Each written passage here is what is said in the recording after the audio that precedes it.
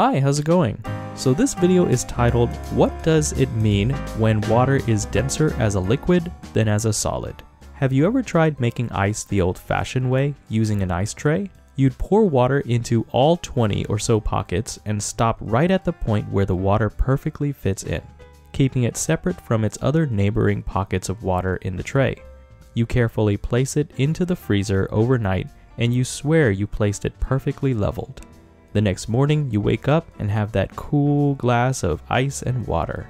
But you notice as you remove the ice tray from the freezer, all your ice cubes have swollen up over the top and are now touching each other, forming one cohesive group of ice cubes all touching and connected on the surface, until you break it apart.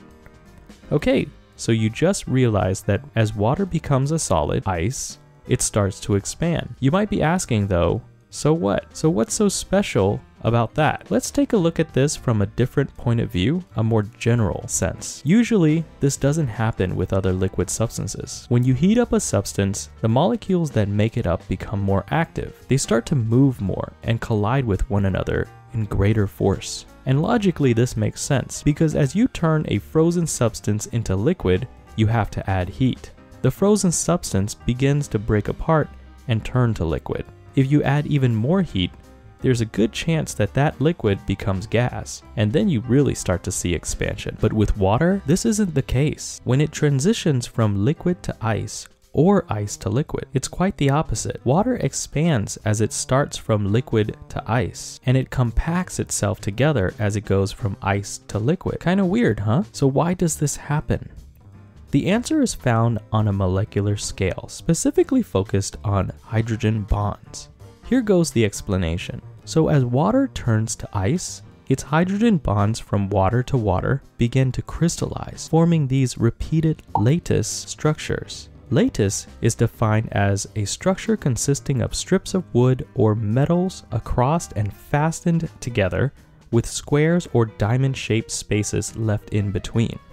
In this case, we're talking about the fastening of these hydrogen bonds spreading out to form a lattice with spaces left in between. These lattice structures become hardened, creating a fairly inflexible, spreaded out structure, creating more separation between water molecules. However, when water is a liquid, its hydrogen bonds are free to swivel, turn, and press onto each other, and press onto each of the other bonds.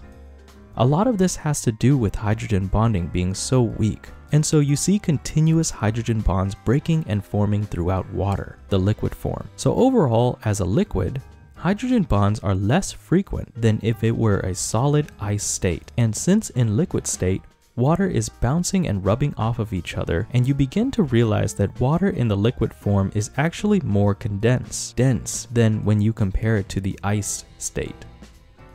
Another cool fact about this property is that if water didn't behave this way and that it behaved more like other liquids and solid substances, there'd be a good chance that survival on this planet would be pretty difficult. If you live in a cold area where lakes become frozen, you'd know that underneath those frozen lakes is a body of liquid water. Now, because ice water is lighter, meaning less dense than liquid, it actually stays afloat on top of the water. The surface tension of water is often able to keep ice floating. To learn more about the surface tension, check out my other video called Cohesion, Adhesion, and Surface Tension to learn more. If ice didn't float, it would instead sink to the bottom of the lakes and the bodies of water and eventually freeze up the entire lake as more and more ice forms on the top and sinks downward. Imagine if this occurred in an entire ocean. And if this happened everywhere, then you can guess how the water's ecosystem of small lakes would have a tough time surviving the winters,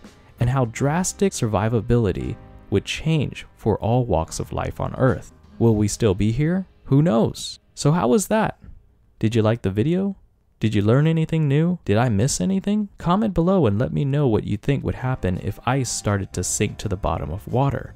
Anyways, thanks for watching. If you liked the video, please give me a thumbs up, and if you didn't, thumbs down. And don't forget to subscribe to the channel.